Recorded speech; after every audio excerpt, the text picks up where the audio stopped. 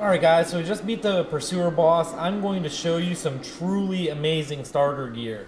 Well, I say starter, but early game gear. So this is the arena where you just fought the Pursuer. After you beat him, you come through this little opening right here.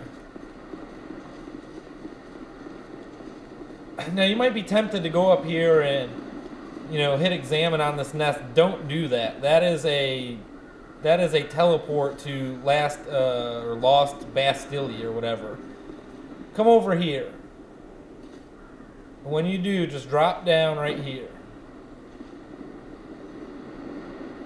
You're gonna see a glowing body right there. I've already hit it, but there it is. When you click that glowing body, you're gonna get. Right now, I can't carry it because I don't have.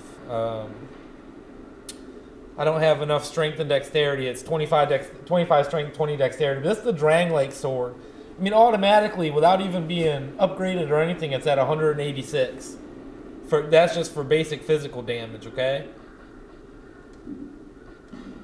And this body is going to have all of these things I'm showing you. The DRANGLEIC shield.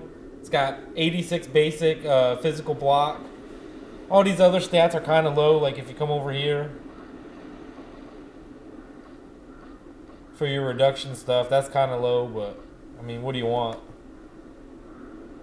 It's got 100 physical reduction.